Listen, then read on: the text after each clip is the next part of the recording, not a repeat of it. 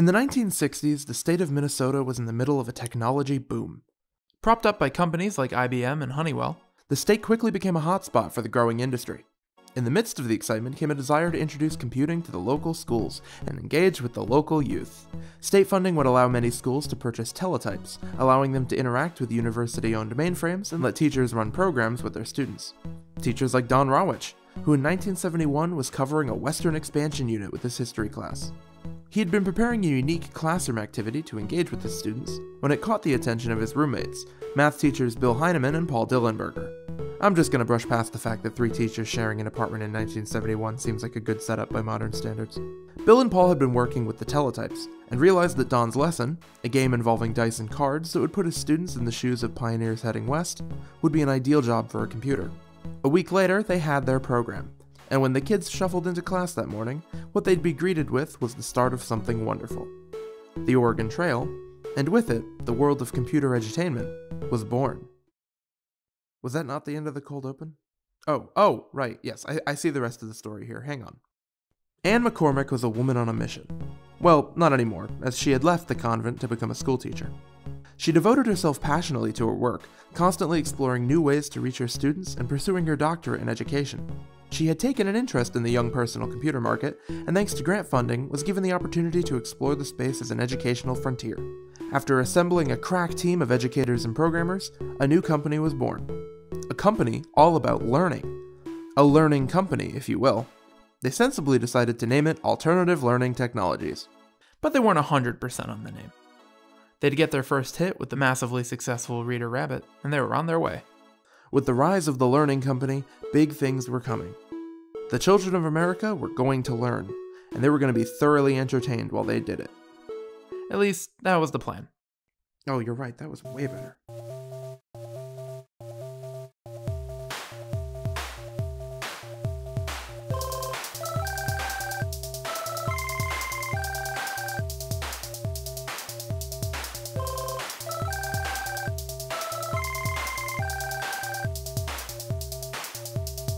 The software industry in the 90s was defined by the CD-ROM.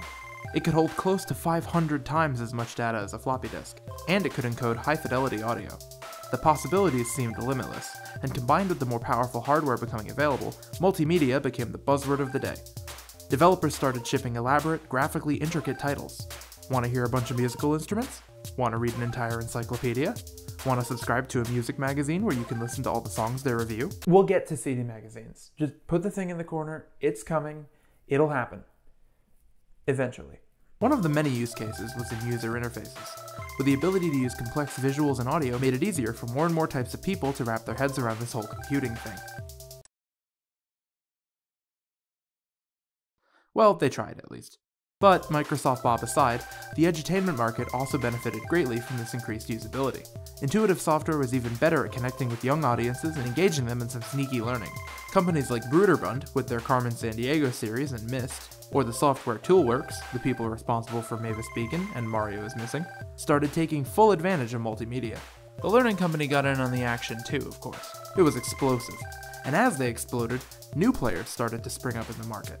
Humongous Entertainment and its colorful cast of characters made their debut. Disney launched their own educational software division, and it went so poorly that they accidentally made the Xbox exist. The market was unstoppable. That said, there were some concerns to be had. Striking a balance between education and entertainment wasn't easy. While some companies, like Humongous, focused on delivering developmental themes and stories within more traditional experiences, many of the companies in the field at the time were looking to pursue specific educational goals, and they often struggled to integrate their curriculums into engaging gameplay. There was a phrase for these struggles: chocolate-covered broccoli. You can dress up a pop quiz in a cool CGA coat of paint, but it's still gonna be a pop quiz. And kids could tell. But did it matter? These titles offered the promise of teaching your kid to read, getting them ready to start school, catching up on tough subjects, keeping them from losing what they'd learned in the summer. It was an attractive promise, and even though software at the time could be costly, many parents leapt at the chance to put these games in front of their kids. With time, surely the game designers would get even better at keeping kids engaged, and even better at delivering educational content. This was a fertile ground for future growth. Enter a man by the name of Kevin O'Leary.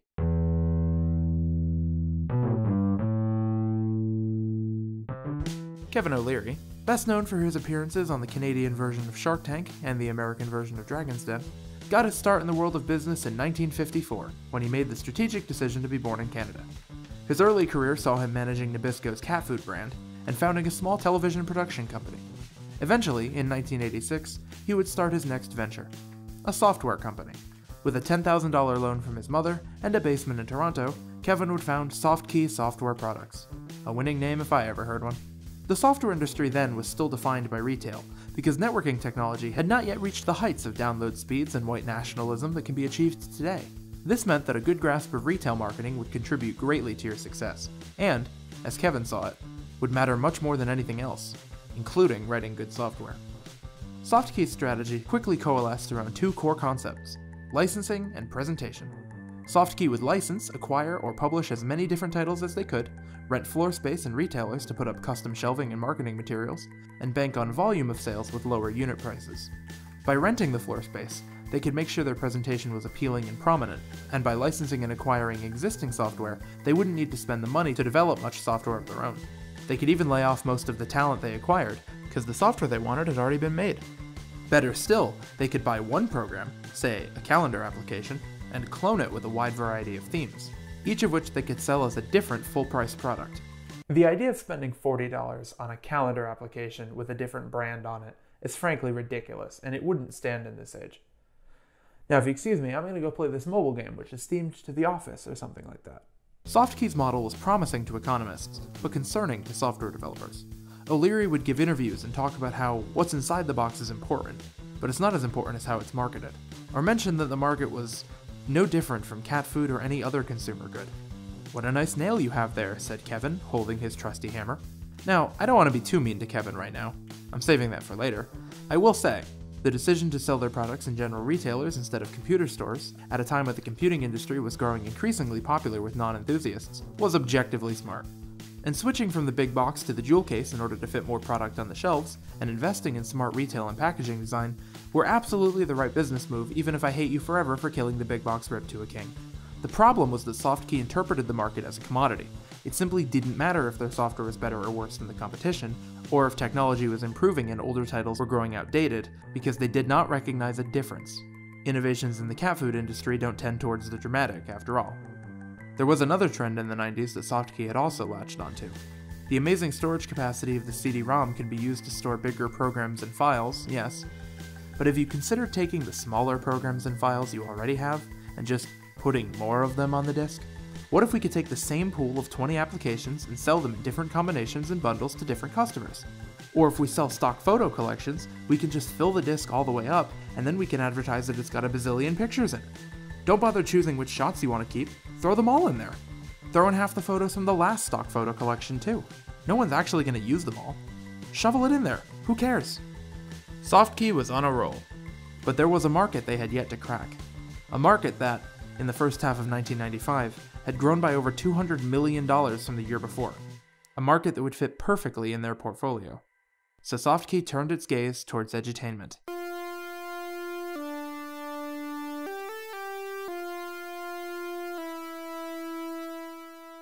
In 1993, SoftKey would enter a three-way merger with Spinnaker Software and WordStar International, two prominent productivity software developers.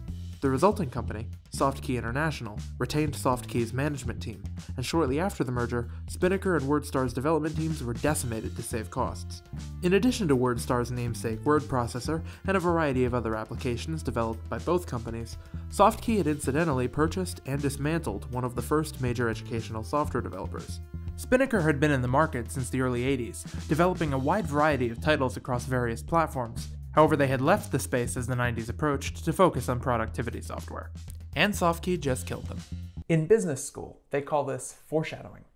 The edutainment space was growing steadily throughout the 90s, and more players were hitting the market, like Lucas Learning, which brought learning together with Star Wars and a chocolate and peanut butter type combination that was sure to connect with the younglings. I mean, don't you want to play Star Wars Math, Jabba's Game Galaxy? I see you know how to count. But leading the pack was still the Learning Company, which through the years had undergone a messy change in leadership and had grown into an industry titan. The company's founding members gradually exited as the company grew, citing a shift in the company's priorities from educating children towards profit and sales. By the mid-90s, the company's presence in the cultural zeitgeist was undeniable, even if they had begun lagging financially.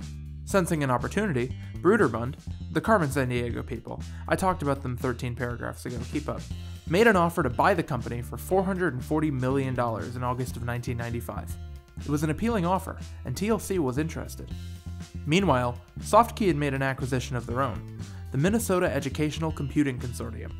After the success of the Oregon Trail, the state of Minnesota had authorized the creation of a governmental agency to produce and distribute educational software, for free to schools within the state, and with a licensing agreement for anyone outside it. As the group grew, it was determined that its ties to the state government would prevent it from achieving profitability, and it was spun off into a private company that would be absorbed by SoftKey in October of 1995. SoftKey would apply their traditional model to Mech's product line, producing bundles and badge engineering the titles into multiple price points and packages. It proved successful, and they were already looking for their next acquisition. So while the learning company was busy debating Broederbund's acquisition proposal, SoftKey decided to make a play for themselves. O'Leary engineered a hostile takeover bid to take control of the company for... Hang on, terminology time. Terminology time. In a publicly traded company, the board of directors acts on behalf of the shareholders to make decisions. A typical acquisition deal would see a buyer propose a deal to the board, who would then approve or reject it. However, control of the board is determined by who holds the shares, which means you can take control without their approval by buying up a controlling stake. Hostile takeover bids can come in many forms, but the one O'Leary used was a tender offer, in which the company makes an offer to the shareholders directly to buy them out for a high price. In November, SoftKey offered $606 million in stocks to the shareholders of TLC, and they responded with a resounding no. So SoftKey made $47 million of those dollars into cash, and with that, the deal was done. On December 8th, SoftKey announced to the world that they had acquired the learning company out from under Broederbund. This deal made them the single biggest player in the edutainment space. But why stop there? It was time to swallow the market whole.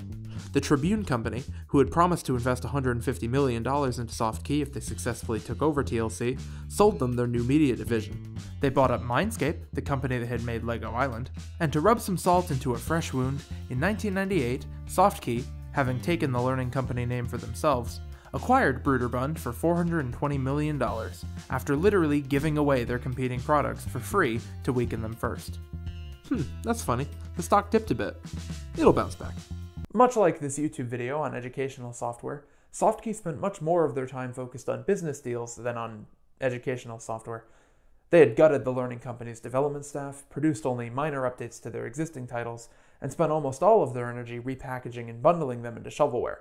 But the numbers kept going up, so the strategy must have been working. And surely it would keep working.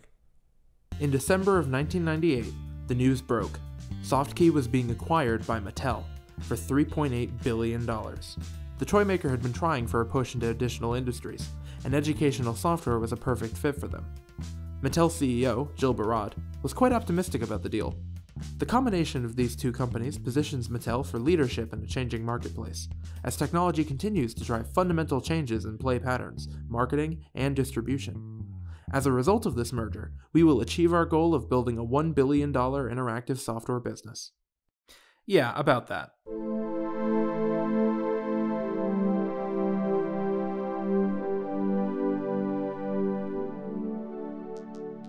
Anybody who had been looking could tell that things were not doing so well at the learning company.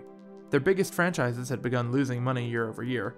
Several of their more than 20 acquisitions in the past decade had been viewed by market analysts as poor decision-making. They hadn't invested in the internet even as it grew into the commerce space. And also, their entire business model relied on a fundamental misunderstanding of the market that completely kneecapped their future for the sake of present-day growth. They were on borrowed time. Mattel had wanted to leverage their assets to integrate their IP into TLC software, which, let's be realistic, even if the company had been doing well, what development teams did they even have left to make these games? The company had been coasting off name recognition and marketing strategies for its entire lifetime. Mattel could have slapped Barbie on one of SoftKey's calendars, or some other simple tie-in, but that was all they could have done. And they wouldn't even have time to do that. Within 6 months, Mattel had lost hundreds of millions of dollars as TLC's earnings fell far below expectations and gradually revealed itself to be a dead tree. They fired Kevin O'Leary, who had already made his money at this point, and within 2 years, Jill Barad resigned in disgrace, her reputation cemented by the disastrous merger. Hang on, sorry, just gotta write that one down real quick. Mattel would ultimately sell the learning company to the Gores Group in 2000, for less than a tenth what they had paid for it. And where did that leave the edutainment market? Softkey had bought up all the big players, gutted them, and then allowed them to crash and burn. And with all the bundling and shovelware and repackaging they had been doing, they had made consumers weary of the entire concept. With the collapse of TLC came a blanket avoidance from investors, buyers, and software developers. Lee Banville, the editor of GamesandLearning.org, noted the long-term effect of the collapse. The term has held the industry back in important ways. For many years, people making educational products didn't want them to be entertaining, because that would be called edutainment, and that would hurt your funding. There were games, and there was learning, but never the two shall mix. Hey, you better not be learning in here!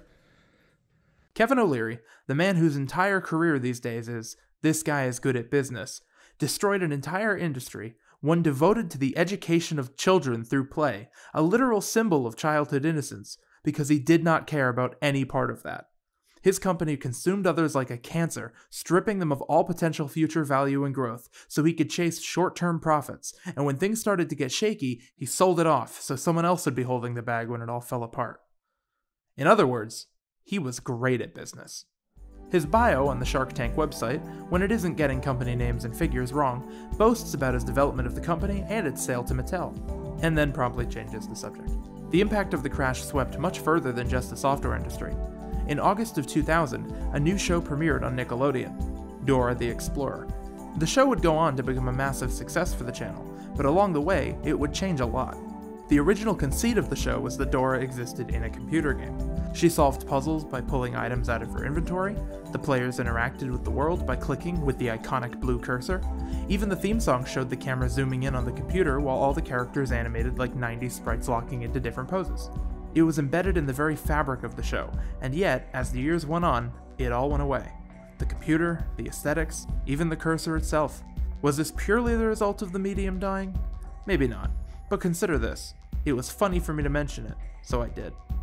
The story of this industry is so heartbreaking to me. At every turn, someone with a passion for teaching and creating great software gets pushed out by someone with dollar signs in their eyes.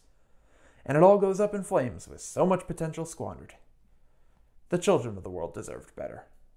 For his part, fellow YouTuber Kevin O'Leary did okay after all this. He would land his TV gig in 2006, broadcasting his powerful business persona to the public as Mr. Wonderful. He continued investing in a wide variety of businesses and has appeared in all sorts of media. He even decided to run for the leader of the Canadian Conservative Party in 2017, but the world was not ready for a second businessman turned TV businessman turned politician, apparently. As the years went on, the wound would begin to heal. Al Gore had taken the initiative in creating the internet, and as the new millennium approached, the technology landscape began to radically change once again. By the 2000s, the industry was entirely new. Adobe Flash swept the world as the barrier to entry to create multimedia content lowered, and this led to many educational Flash games, focusing on a variety of subjects. When it came to commercial software, however, the rift between education and entertainment was wider than it had ever been. Where educational children's software did exist, it made it very clear that there was going to be broccoli under that chocolate. Subscription services promising to give your kids a leg up in school became the norm. Disney's Preschool Time Online, ABC Mouse, Adventure Academy, and plenty more would spring up with time. Companies like Leapfrog and VTech found success with educational gaming hardware, sidestepping the home computer entirely. On the other end of the spectrum, the video game industry at large went through its own indie boom in the 2010s. Digital distribution and off-the-shelf game engines made it easy for weirder, nerdier games to find their niche. And it didn't take long for the public to notice how much learning the audiences for some of these games happened to be doing. Eventually, this realization gave us Teacher Gaming, a company that took existing games with teachable principles and reinvented them into new educational contexts. A true edutainment revival. They received a lot of media attention for their work with games like Minecraft and Kerbal Space Program, but in 2021, they discontinued their flagship subscription service due to financial concerns. A true edutainment revival. One place where more success has existed is the smartphone market, which essentially superseded Flash in terms of format. Anne McCormick herself went on to create Reader B, an educational mobile game series of her own design. And all our old favorite nostalgic characters from the era have made their comebacks, repackaged and re-released for modern platforms endlessly. Because nobody learns their lessons in the world of business. Carmen Sandiego even got a Netflix series, and amazingly, it was good. All told, we're left with a fitting end. The edutainment industry collapsed, and what can we do with that but learn from it? When we consider the history of this industry, we can explore the dangers that come with the dispassionate financialization of all things.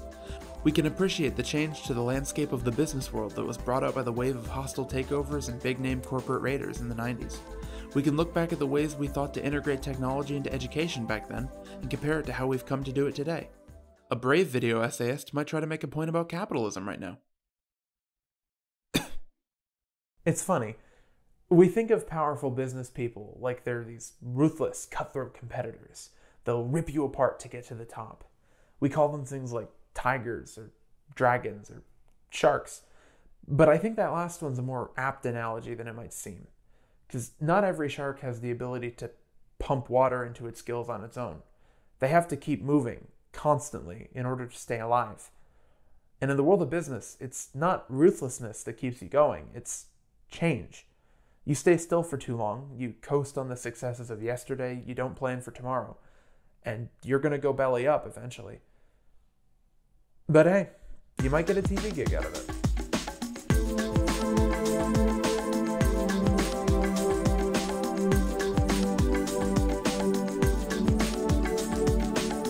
One priceless